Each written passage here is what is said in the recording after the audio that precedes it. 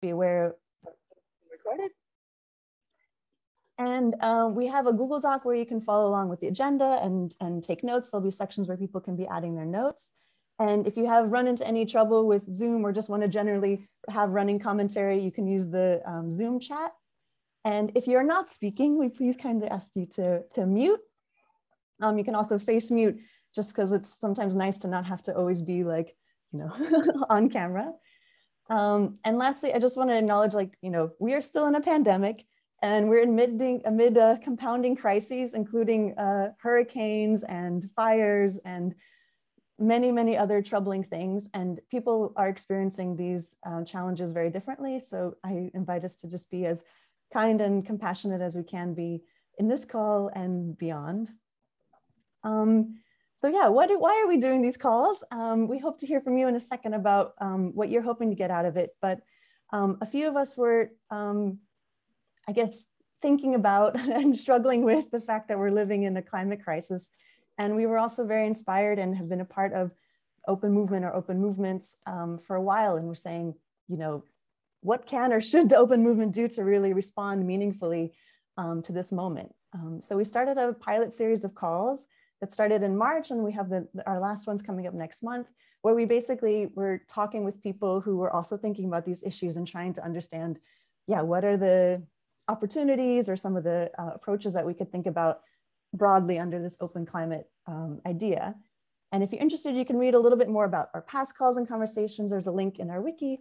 And we also tried to write an article which was framing some of the larger questions we were talking about. And so one of those ideas was around a fossil-free internet. And so we have the amazing Chris Adams, who will come in a moment and share a little bit of his perspective on what openness can be doing to help green the internet. But before we get to hear that good stuff, in the Google Doc, there's a section called Introductions. And since we're a large group, we're not gonna have like everyone turn their mics on and say hello, but we would invite you to add your name, your email if you'd like to be in touch with us later. You don't have to write your email if you don't want to, and what brings you to this call. And then maybe after a few people have written, we could do just a handful of people if you want to say hello and say that out loud. I'll just go on mute for a moment, and I invite you to add to the Google Doc what brings you to this call and your name.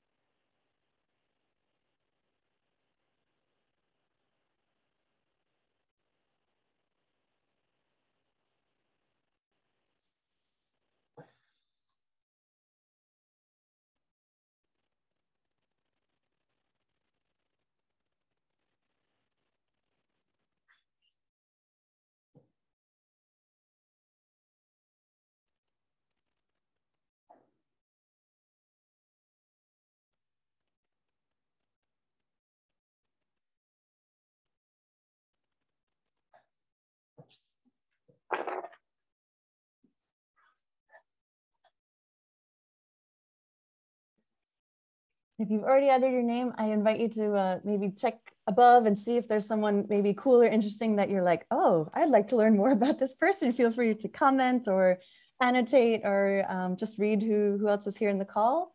And in a minute, I might open the mic just to maybe hear just the voices of 2 or 3 other people. It's always nice to have more than just the text. And then we'll move into the topic of the day.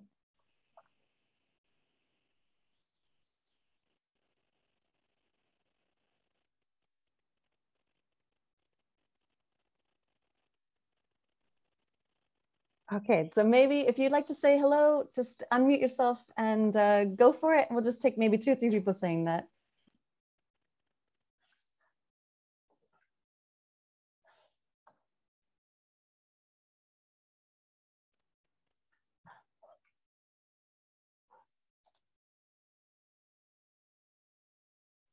Well, hello from Costa Rica. So good to see you beautiful people in all your respective rectangles.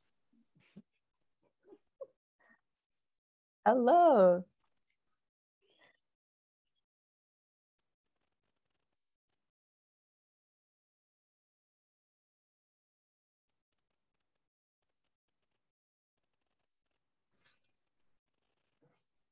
So we may not have that much action verbally, although I appreciate the braveness of Gunnar to say hello. But in the Google Doc, there's a lot happening. So a huge thanks for people putting their comments and energy in there.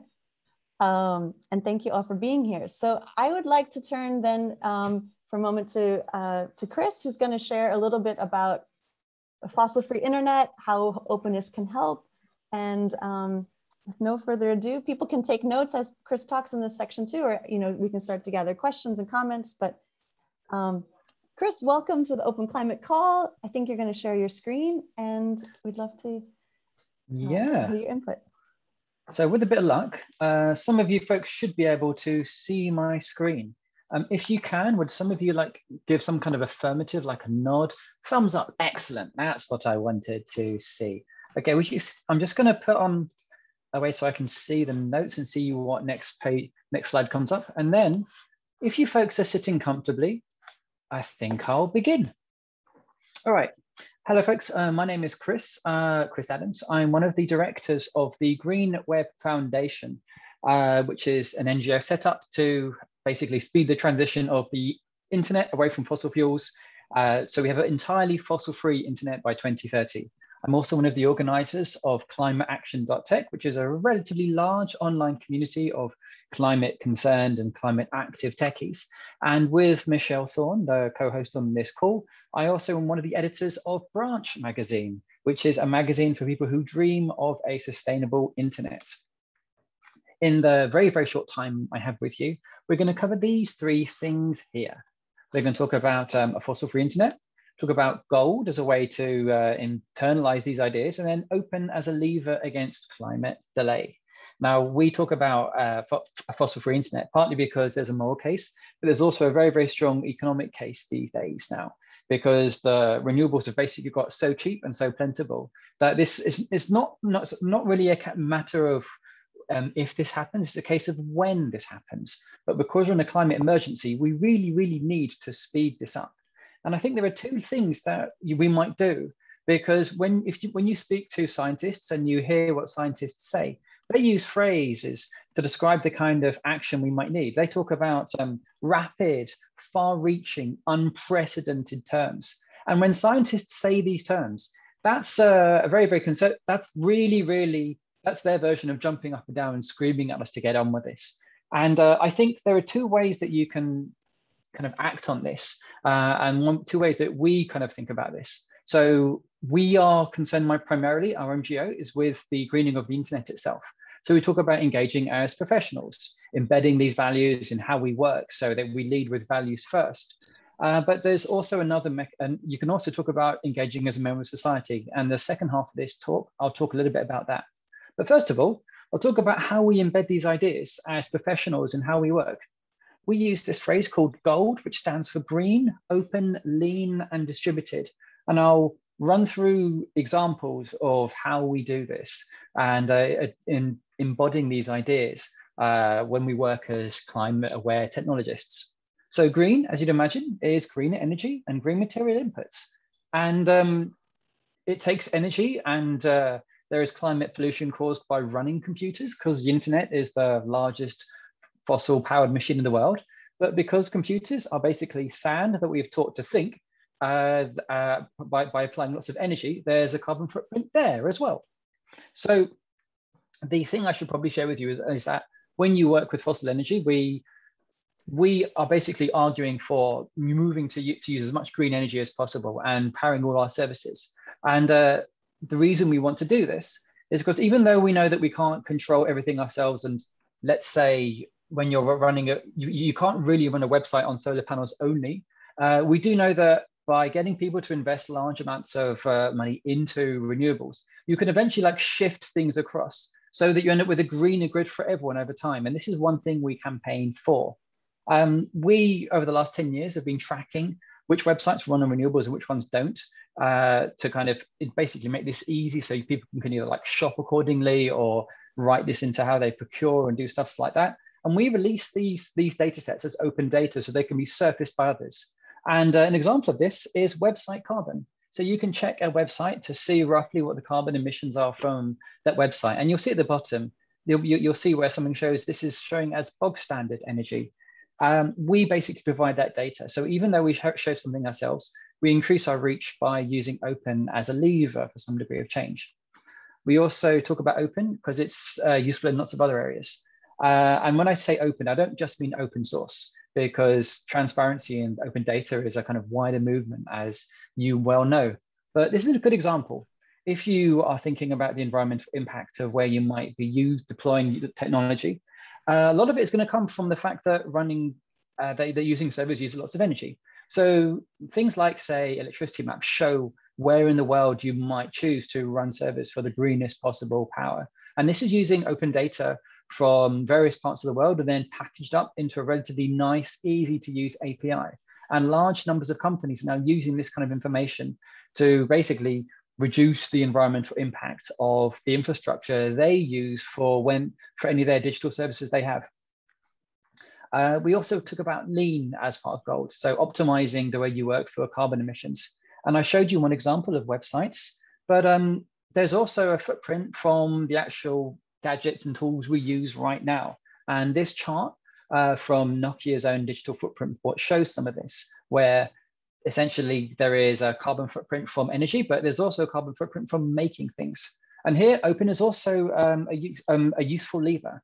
There are now a real shift to have some more kind of open laptops and open tools, which extend through extended lifespan, end up with lower emissions on a kind of per year basis, basically. And this is a bit like the Fairphone idea, the ideas for the Fairphone, but applied to laptops now. So this is one other option. Then finally, we talk about distributed, as in choosing to run the move work, as you can see, through time and space to avoid carbon emissions. Now, this sounds really, really showy, but it's not really. Like an example we spoke about before was running computer jobs in different parts of the world or using different regions if you use a cloud provider. One option is basically timing the work you do or timing the use of power to have a lower carbon footprint. And in the UK, people use open data to basically green how they bake by waiting for there to be lots of renewables on the grid before they start baking cakes. And this is an idea that we actually use ourselves when we build websites now.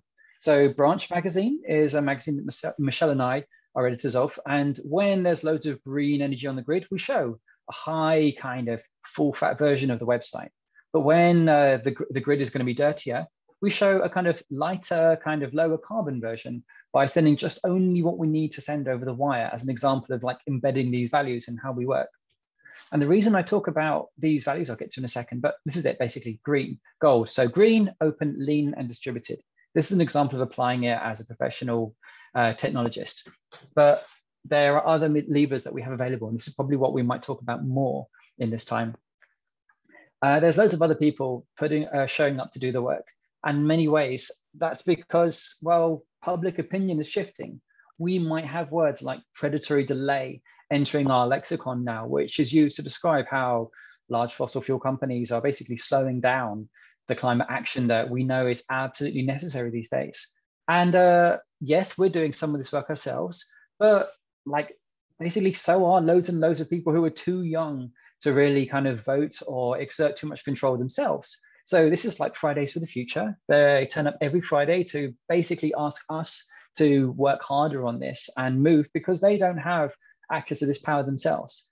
And this is one thing they do, but they also, them kind of shifting discourse is actually really useful for us, because it paves the way for us to use things like the law to buttress this shift in discourse, shift in opinion.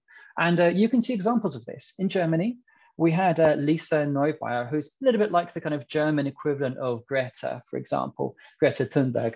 Her and a number of children have been working with other campaigning groups to create like an evidence base to put towards, say, like the Supreme Court. And they were able to win some landmark climate decisions to basically change Germany's trajectory in terms of basically getting to net zero. they were able to get the laws changed to force the fourth largest economy on earth to bring forward their target for net zero by 5 years. So just a handful of children were able to do this kind of stuff. But we're also seeing these kind of tactics working elsewhere.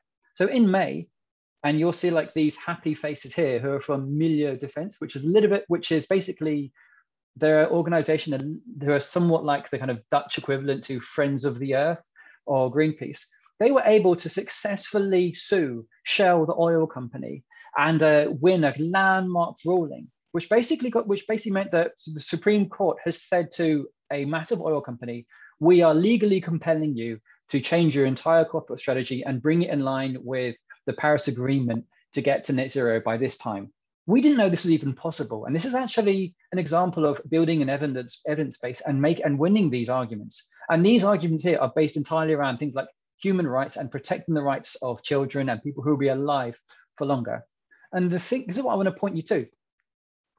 I think that one thing we can do in the world of open, yes, you can do things with technology, but I think there's real scope to share some of the tactical wins or see where cases are being won in certain places and apply them elsewhere. And there are tools like, say, these kind of databases that I show you here, the Climate Change Law database, that allows us to see where wins can be replicated in other places to actually start essentially winning more quickly, because we are starting to win these cases, but we're really, really late in the day. And right now, speed is justice. So this is what I'd share with you.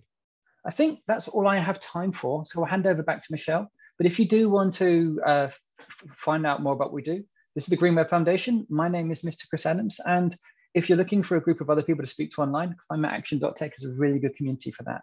And Michelle, I'm going to hand over to you because I think that's my time used up. All right, thanks everyone. Amazing. Thank you so much, Chris. That was a really, really welcomed overview and really great specific ideas for action. So thank you all the people for taking notes. We wanted to appreciate the people's times who are here and the chance to kind of digest and reflect what Chris says and also bring, I'm sure, your own experiences and insights and questions to this. So we're going to do a small group discussions. We're going to be going into breakout groups in a moment where we have some prompts that you can find in the Google Doc that help to maybe reflect and unpack. And then we would invite you maybe first to do a little bit of silent writing. At least I find in Zoom land, sometimes it helps just to have things quiet and write for a moment. And then we can maybe talk amongst the group. And we'll be coming back to, as a larger group, to maybe share some of the, things that really stuck out with you. And we'll then wrap up the call from there. So while Shannon prepares our amazing breakout room button, some of the questions we're thinking you might want to ask is, where else could openness be used to change the status quo, especially towards a fossil-free internet? What are other open practices and assets that exist that could help transition the internet to renewables? And what actions speak to you personally? And who else is doing relevant work? And who else should be in these conversations? And then the wild card, any other reflections or questions or ideas that that sparked for you. So Shannon, when you're ready, we might then break into our groups and be in that first few minutes of silent writing and then discussion and come back in 15 minutes. That sounds all right for people? Yep, and it looks like we'll go into 5 different rooms. I'm just going to assign them automatically. So we'll have a little bit of a roulette to see who you end up with. If you get lost in Zoom, send me a message and I will help you figure out how to not be lost. Thank you. Okay. All right, you all should be ready to go. Okay, sorry for interrupting. There, done.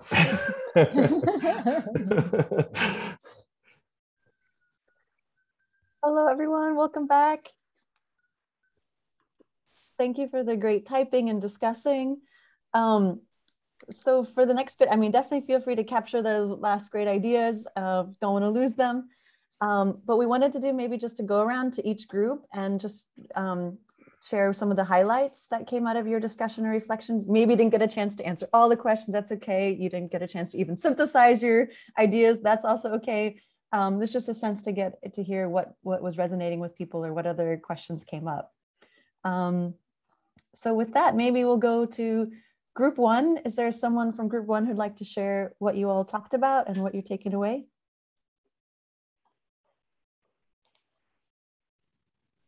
You may also not remember your group number. Oh, yeah. No, sorry. Like Alex was distracting me. Like, sorry about that. We actually share a lot of interesting things.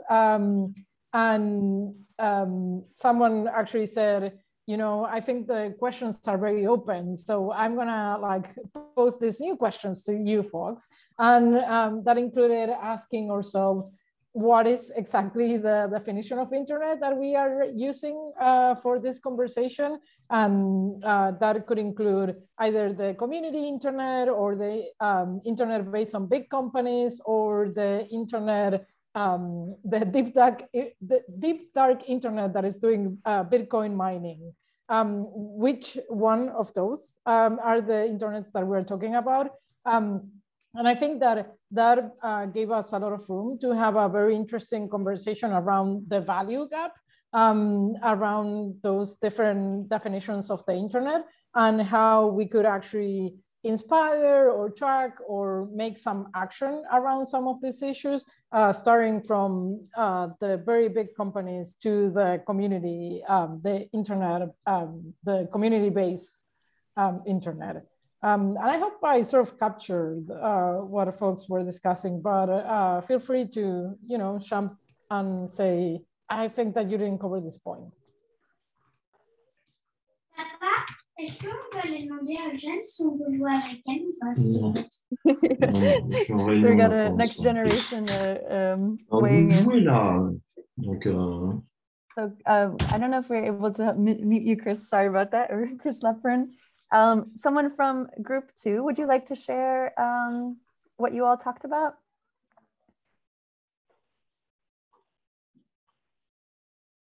I can try. Yes, go for it, Amelia. We had like a very divergent conversation, which was really nice. But I think the main takeaway was a comment I think that Marcela had, that was about us as members of society are looking for prompts on how to do action. And I think it's part of our work in developing a cleaner, more sustainable internet to help give others those prompts and telling them, this is what you should be doing, right? So, and I think it's important to believe that everyone's expecting to know what to do and how to move forward and how to take action. And thank you, Amelia, for reporting from group 2. Is there someone from group 3 who'd like to share?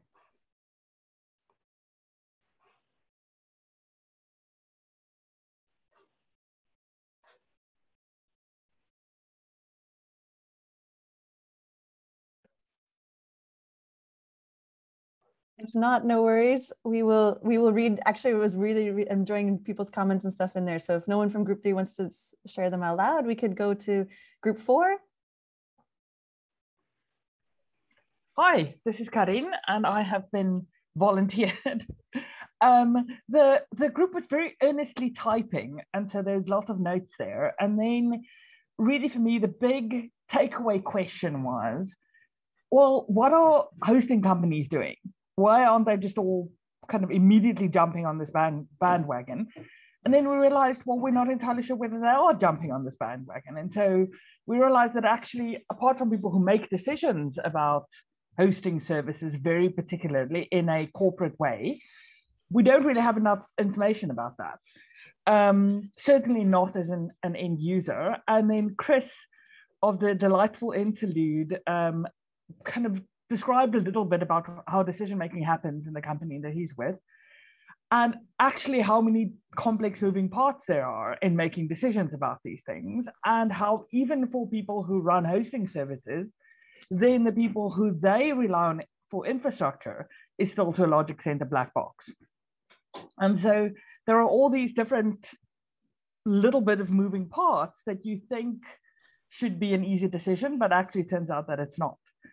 And then that, for me, compounds that decision is, are there trade-offs to be made with things like security, for instance? Lots of people are talking about geographies in which you host. Should you be hosting somewhere else? But then if you make that security decision, what does that look like for your fossil fuel or your energy decisions?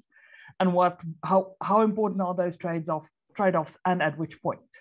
Because the important part of this is that this is really a moving living beast, and it's going to continuously evolve, and that's what we want, because we want to change from one static position to another one, but in that there's going to be lots of toing and throwing in different points at which things happen. And how can we find a better roadmap for that and better tools to figure out what does that look like? Oh, brilliant recap. Thank you. I really appreciate the questions that you all raised and that summary. Amazing group 4. Thank you. Group 5, would you like to share what you all discussed? I can share a little bit, and this maybe touches on some of what's already been said. But what came up for me in thinking about this is something that I've been struggling with for about 10 years in the open movement, which is that I think the concept of open as a strategy is a little incomplete, especially when we're dealing with large, powerful systems or large, powerful structures. For example, one tactic that recently came up in the open software community that I observed was, someone advocating to do something similar to what's just been done in the advertising industry with the Clean Creatives campaign, where they basically said, all advertising companies should blacklist extractive companies and refuse to make media for them. And this was a somewhat different angle, but it was like you had a software developer saying we should change open source licenses to forbid the use of this software by extractive companies. And the reception to this idea, which seems to me like worth exploring, was pretty universally negative and hostile from the open source world. And I can't really comment on like the intricacies of licensing. Maybe this particular idea wasn't a good one, but it seemed really clear that like people who are steeped in this idea of openness were like, we can't set boundaries around who can use this. Which I've seen show up elsewhere, where it's like, if you're trying to build power and value, in other contexts, it is understood that you do need to create boundaries. You need to exclude some people. You need to say what is allowed and what isn't. And in the open world, it seems like there's a culture that resists that essentially work, that conceptual and community-based work of determining what is and isn't allowed. And I guess that's a question that I have for this group is like, is that a conversation worth having in this context?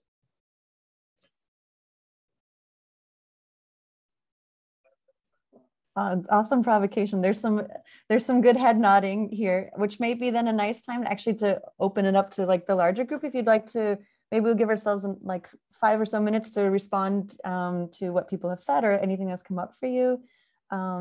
Feel free to unmute or raise your hand with the little emoji hand that's here if you'd like to weigh in. And bye, Sarah. Thank you for joining when you could. Chris, would you like to respond first?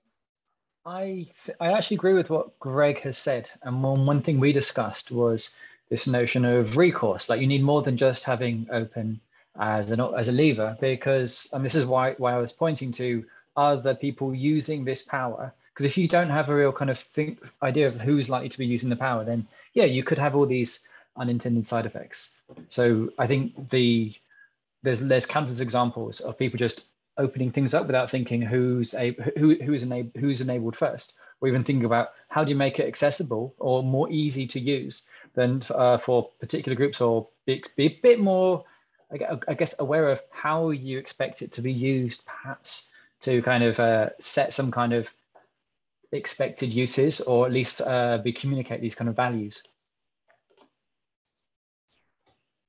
Thank you for that. Diego, you also had your hand up.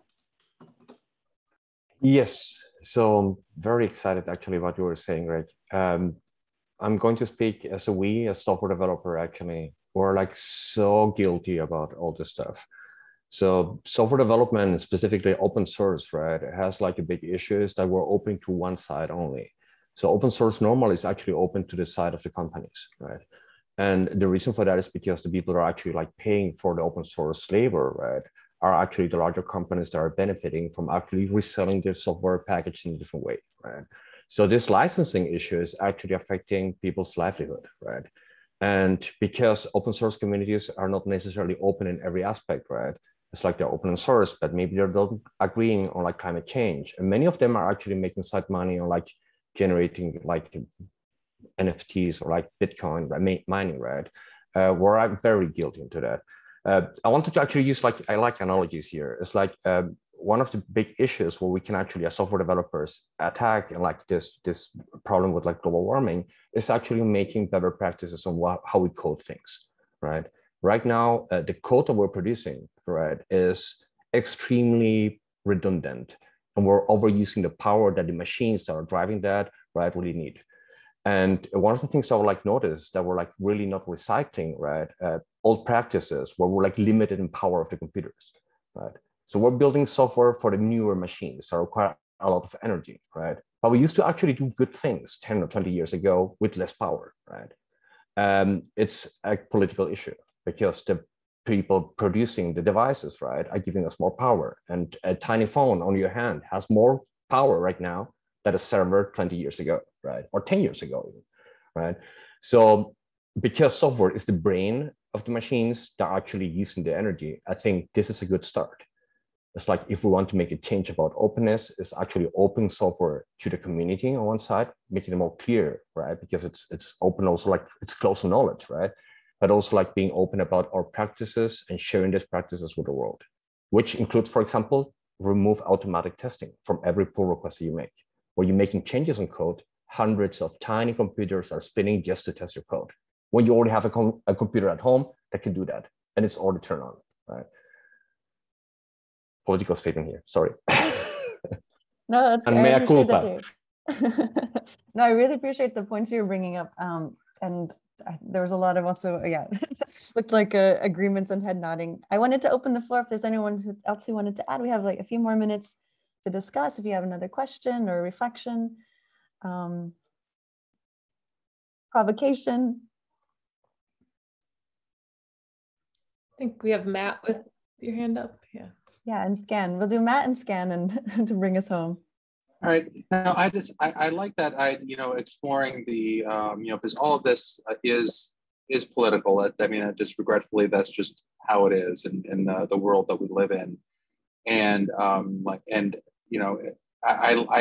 of interested just in the first time I thought about it, but was just mentioned the idea of having maybe even you have open source, but do you have community software that has more structures around it that we're building this for people, not for corporations. And I know that's getting a little afar from kind of just the environmental side of things, but the community is so important when it comes to environmental issues and energy issues. So I just want to say that I'm intrigued by that. I'm not I don't know nearly as much about programming as probably most of the people on here, but that idea of licensing is a really interesting potential mechanism to get to more community-based open programming software. Oh, cool. Thank you, Matt. Thank you for sharing that. Scan, you'll be our last question/comment, and then we'll wrap up the call. No, I'm glad that Matt just brought that comment, right? I think that one of the things that we have been exploring in this calls, even when today's call facilitated by Chris was all around like the internet in more of the like hardware machine infrastructure sense. We have also been discussing a lot about like the open communities, like Wikimedia movement, and all the open licensing folks. And I think that there are differences there between the open software movement and the open culture, so to speak, movement.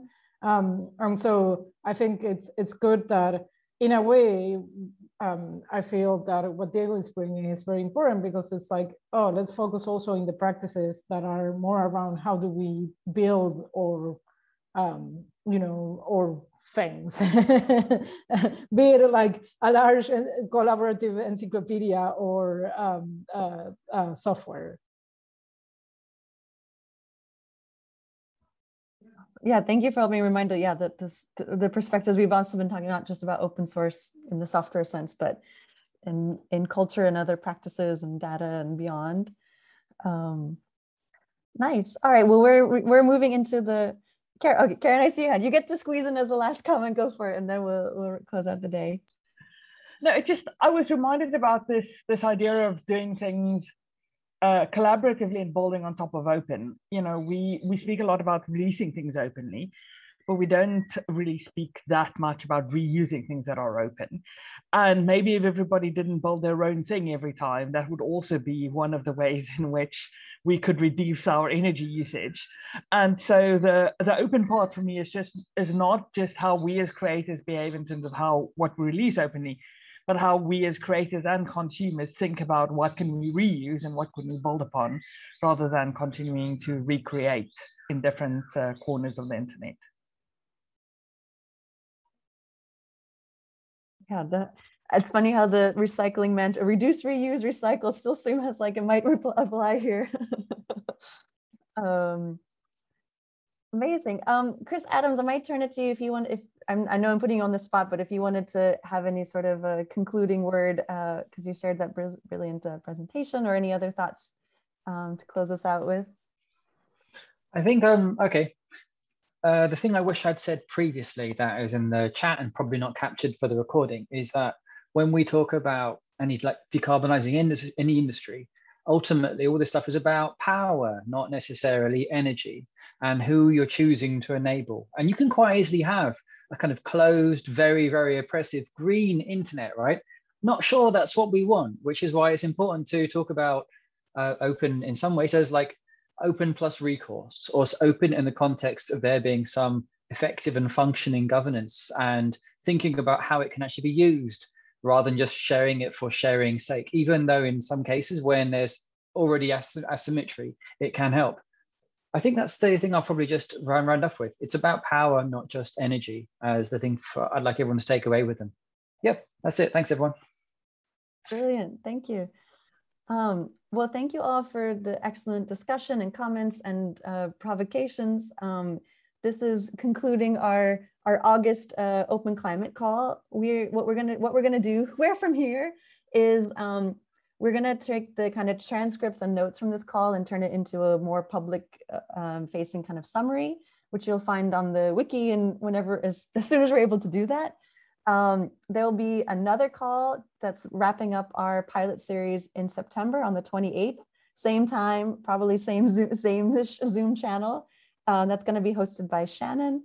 And Shannon, I don't want to put you on the spot, but if you'd like to give a teaser about that call, or we can say it's going to be amazing and cumulative and taking us forward from where OpenClimate could and should go.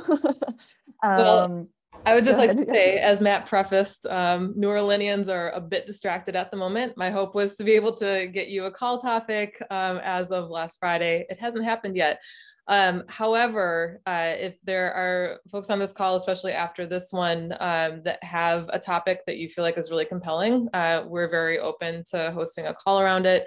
And also seeing Matt on here. Matt, sorry to put you on the spot, but Matt has worked with Healthy Gulf for years, and I know him a bit in that context.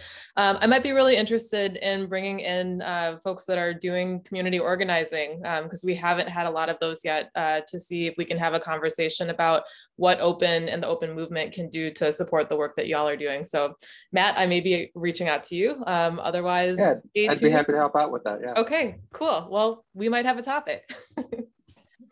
Awesome. And a huge thank you and hearts out to New Orleanians. Thank you for making the time to be on the call, even despite everything that's going on.